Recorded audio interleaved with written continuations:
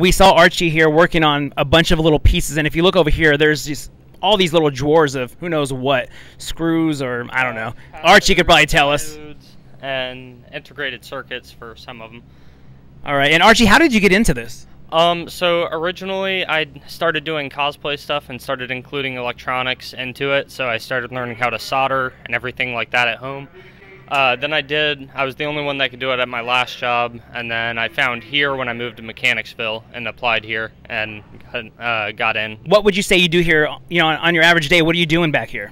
So we repair mostly the link control stuff, so any of the scoring boards and stuff like that we repair. How long have you been with the company? I just started here in January, I think, so not too long. What's the coolest thing you've ever built? Probably the project I'm working on right now, which is a combination of a gun from Apex Legends and the Carnage symbiote from Marvel.